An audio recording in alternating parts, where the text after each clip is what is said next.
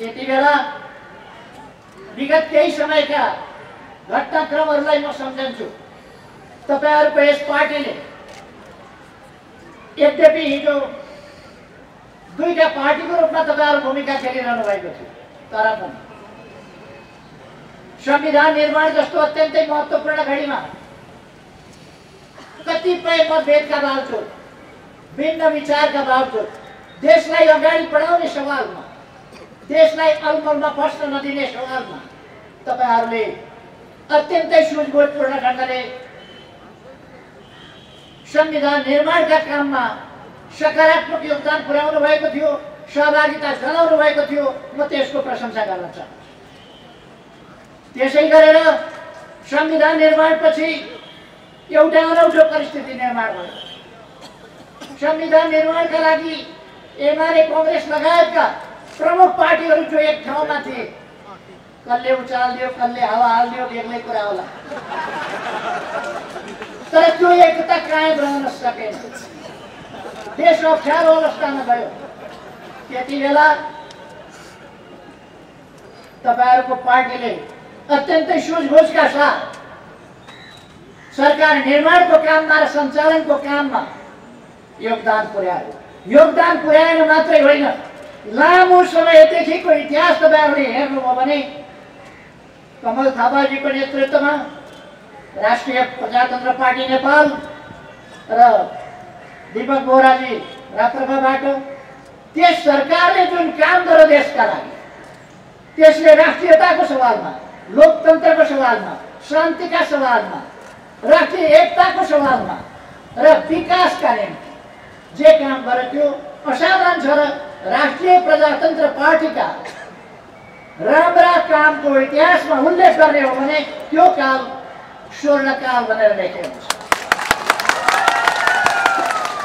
म त्यसका निम्ति यहाँहरूलाई धन्यवाद भन्न चाहन्छु। राष्ट्रियताको आधारमा जुन यहाँहरूले दृढता देखाउनु भयो, कतै कतै समस्याहरू हुन सक्छन्, बलियो मान्छेलाई पनि कहिले कहिले टाउको दुख्छ, पेट दुख्छ, खलिफा बक्सरहरूलाई पनि कहिल्यै रुगा नलाग्ने होइन, लाग्छ। यस्ता कुराहरू हुन्छन्, तर मुख्य रूपमा कसरी हामी अगाडि बढिरहेका छौँ भन्ने कुरा प्रमुख कुरा हो। म धन्यवाद भन्न चाहन्छु तपाईहरुको भूमिकालाई। आज यति बेला राष्ट्रिय प्रजातन्त्र पार्टी यस महाधिवेशनबाट स्पष्टतः, अझ स्पष्टताका साथ, दृढताका साथ राष्ट्रियताको पक्षमा प्रखर ढङ्गले उभिन सक्नु पर्दछ। यस महाधिवेशनको सफलता त्यहाँनिर छ। राष्ट्रियताको सवालमा कुनै दुविधा अलमल नरहने गरी छर्लङ्ग दृढतापूर्वक राप्रपा उभिनु पर्दछ। राष्ट्रियताको पक्ष, राष्ट्रिय एकताको पक्षमा राप्रपा उभिनु पर्दछ। त्यसै गरेर लोकतन्त्रको पक्षमा राप्रपा उभिनु पर्दछ। राप्रपामा इतिहास, वर्तमान र भविष्यका अलिकति कसो परेका जटिलताहरू थोरै छन्। इतिहासका गौरवहरूलाई कदर गर्नुपर्दछ, गौरवपूर्ण इतिहासलाई सम्झिनुपर्छ। इतिहास भनेपछि जे पनि बोक्ने होइन, गौरवपूर्ण इतिहासलाई बोकिन्छ। अब पृथ्वीनारायण शाहले एकीकरणको अगुवाई गरे, पृथ्वीनारायण शाह मानियो भनेर अब तिनका सन्तान कहाँ पुगे, को पुगे, को ड्रग्स को झड्याको, कताको, सबै मान्ने कुरा त्यो पनि हुन्छ। मैले विश्वास लिएको छु यी विषयहरूमा राप्रपा अगाडि जानेछ। र सँगसँगै अब राप्रपाले आफूलाई पुरानो शक्तिको रूपमा होइन, नयाँ शक्तिको रूपमा ल्याउनुपर्छ। नयाँ शक्ति भन्दाखेरि अर्को एउटा के पार्टी मैले एउटा पार्टीको सुरु गरेका थिएँ, शुभकामना दिँदै भनेको थिएँ, राम्रा नीतिहरू लिएर अगाडि बढ्न सक्नुभयो भने एमाले बाहेकहरूलाई धक्का दिन सक्नु होला तपाईहरुले। मैले त्यो भनेको थिएँ, तर उहाँहरूको नीति यस्तो गलत हो कि त्यो कता हो कता रह्यो। खुदैले काम गरेन भने आशीर्वादले काम लाग्दैन। छोराछोरीले पढेन भने बाबुआमाले विद्वान भएस भनेर हुन्छ, पढ्नु पर्यो नि। म आज भन्न चाहन्छु, र यो कुनै बनावटी कुरा होइन, राप्रपा सही नीतिका साथ अगाडि बढ्यो भने एमाले बाहेक अरू पार्टीलाई धक्का दिन सक्दैन त्यो सम्भावना छ म भन्न चाहन्छु त्यसो भनेर अरू पार्टीलाई मैले कुनै नराम्रो भन्न खोजेको छैन राप्रपाले एमाले बाहेकहरूलाई धक्का दिन सक्छ होसियार भयो अब अस्पष्टता छन् पार्टीहरूका के भन्ने राख्यो त के हो अलमल अलमल एउटा गीतमा भन्छ जाउँ कता जाउँ कता जाउँ त्यसरी गरेर पार्टी हुन्छ पोलिटिकल पार्टी राजनीतिक पार्टी हुन्छ त्यस्तो एउटा महाभियोगको प्रस्ताव आउँछ खेल गर्ने कि पास गर्ने भोट हाल्ने कि नहाल्ने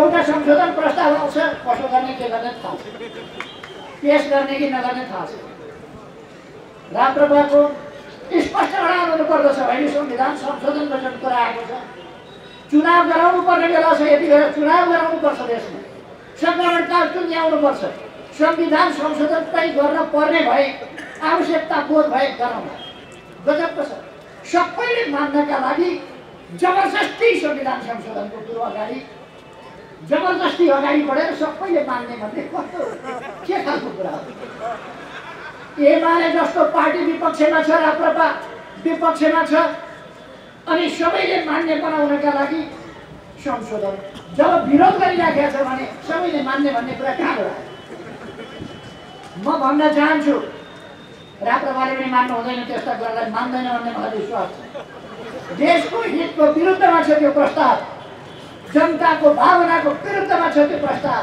त्यसकारण एमाले मान्दैन त्यो हुन दिँदैन त्यो पास हुँदैन म त्यति डिक्लेयर गर्छु कुनैवाला छैन त्यो कम्प्लेनको अब म आग्रह गर्न चाहन्छु तपाईँहरूको यो अत्यन्तै सूझबुझका साथ महाधिवेशन सफल होस् मैले यस मञ्चलाई यो राप्रपाको मञ्च मैले फेरि आफ्नो मञ्च बनाउनु हुँदैन भन्ने मलाई थाहा छ अघि नै मैले भने उस्तै पऱ्यो भने एमाले बाहेक अरूलाई धक्का दिन सक्छ शुभकामना छ धन्यवाद नेकपा एमालेका अध्यक्ष एवं सम्माननीय पूर्व प्रधानमन्त्री श्री केपी शर्मा ओलीज्यू प्रति हार्दिक कृतज्ञता व्यक्त गर्दछु राप्रपाका अध्यक्ष कमल थापाज्यू विभिन्न राजनीतिक दलका यहाँ उपस्थित नेताजीहरू राप्रपाकै पदाधिकारी र नेताहरू यो एकता अधिवेशनमा उपस्थित सम्पूर्ण राप्रपाका कार्यकर्ता प्रतिनिधि एवं उपस्थित जनसमुदाय सबभन्दा पहिला त म राप्रपाको यो एकता अधिवेशनको निम्ति राप्रपाका सबै नेता कार्यकर्ताहरूलाई हार्दिक बधाई दिन चाहन्छु र यो एकता अधिवेशनको पूर्ण सफलताको हार्दिक शुभकामना पनि व्यक्त गर्न चाहन्छु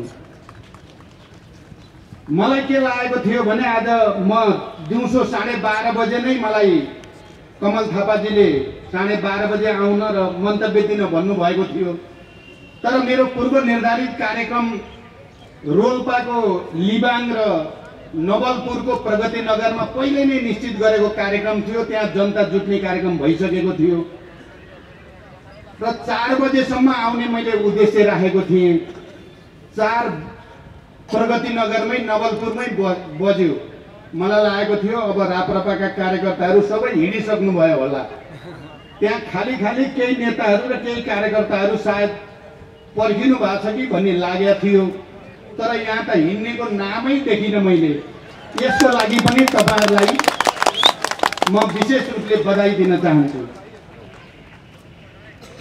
अब राजनीतिको विषयमा यहाँ पक्कै पनि पहिला थुप्रै नेता साथीहरूले तपाईहरुको अगाडि राखिसक्नु भयो होला मैले राम्रोसँग बुझ्न पाएको छैन अहिले भर्खरै अध्यक्ष कमल थापाजीसँग कोले के बोल्नु भयो भनेर यसो सोधे मात्रै उहाँले संकेतमा केही कुरा त भन्नुभयो तर मैले समग्रमा बुझ्न पाएको छैन म के भन्न चाहन्छु भने पहिलो कुरा त नेपालको इतिहासमा हामी निकै नै ठूलो र लामो संक्रमण कालबाट अगाडि बढिरहेका छौं नेपाली जनताको झन्डै 2007 सालदेखिको चाहना संविधान सभाबाट जनताका निर्वाचित प्रतिनिधिद्वारा संविधान बनाउने भन्ने कुरा थियो र धेरै उतार चढावपछि संविधान सभा बन्यो, विघटन भयो, फेरि संविधान सभा बन्यो र संविधान सभाबाट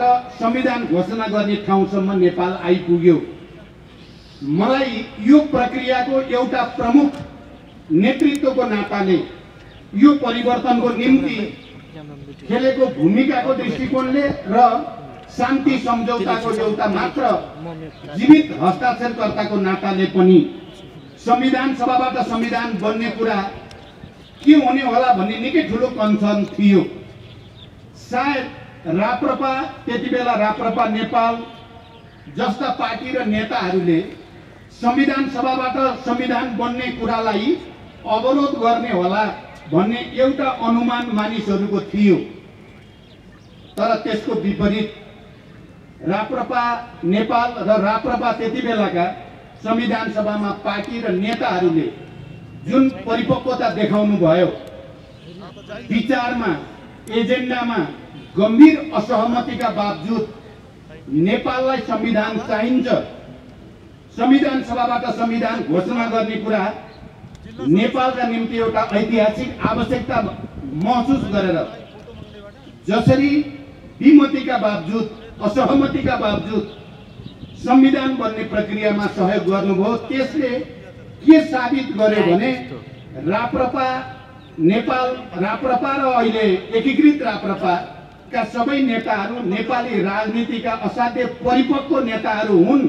उनीहरू हल्का फुल्का आवेगमा निर्णय गर्दैनन् भन्ने कुराको पुष्टि भएको छ।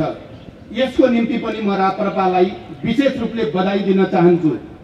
अब आउने दिन पनि नेपालको लागि त्यति सहज सरल देखिएको छैन। हामीले संविधान त घोषणा गर्यौं, तर त्यसको कार्यान्वयन गरेर जाने कुरा सहज बनिसकेको छैन। म अहिले तपाईको यो एकता अधिवेशन, यसबाट पारित हुने नीति कार्यक्रम मलाई लाग्छ त्यो मेरो विचारसँग, मेरो पार्टीको विचारसँग पक्कै मिल्दैन। यो कुरा त्यतिकै स्वतः सिद्ध जस्तै छ। तर एउटा नेपाली राजनीतिका सबै आरोह अवरोहमा सबै तिता मिठा अनुभवहरू सँगालेका तपाईँ राप्रपाका नेता, कार्यकर्ता र समर्थकहरूले यो देशलाई राजनीतिक दुर्घटनामा जान दिनुहुने छैन र यो संविधान कार्यान्वयनको प्रक्रियामा तपाईहरुले जसरी संविधान घोषणामा सहयोग गर्नुभयो त्यसै गरी यसको कार्यान्वयनमा पनि सहयोग गर्नुहुनेछ भन्ने म सरकारको तर्फबाट र मेरो पार्टीको तर्फबाट पनि विश्वास व्यक्त गर्न चाहन्छु। अहिले हुन त हामीले संविधान घोषणा गर्यौं, तर संविधान घोषणा गर्दा नै हामीले एउटा बडो मौलिक विशेषता सहित घोषणा गर्यौं। त्यति बेला घोषणा गर्दा गर्दै तत्कालीन प्रधानमन्त्री नेपाली कांग्रेसका सभापति सुशील कोइरालालाई मैले र केपी ओलीजीले भनिदिनुहोस् मञ्चबाट, हामी यो असन्तुष्ट पनि केही दल रहे संविधान सभा भित्र, उहाँहरूको मागलाई संशोधन मार्फत सम्बोधन गरिनेछ भनेर भनिदिनुहोस् भनेर मैले र केपी ओलीजीले सुशील कोइरालालाई मञ्चमा जाँदै गर्दा, रोस्टरमा जाँदै गर्दा हामीले त्यो भनेका थियौं र सुशील कोइरालाले हामी प्रमुख तीन पार्टीका प्रमुख नेताहरूको तर्फबाट संविधान सभामा संविधान घोषणा हुनुभन्दा अगाडि नै संशोधन गरिनेछ र असन्तुष्ट पक्षका मागहरूलाई पनि अधिकतम सम्बोधन गरिनेछ भनेर भनिएको थियो। आज त्यही प्रतिबद्धता, त्यही संकल्प अनुसार नै मधेसमा देखिएको असहज परिस्थितिलाई पनि सहजीकरण गर्ने र अधिकतम रूपमा संविधानको स्वीकार्यता बढाउने उद्देश्यले सदनमा एउटा संशोधन विधेयक दर्ता भएको छ।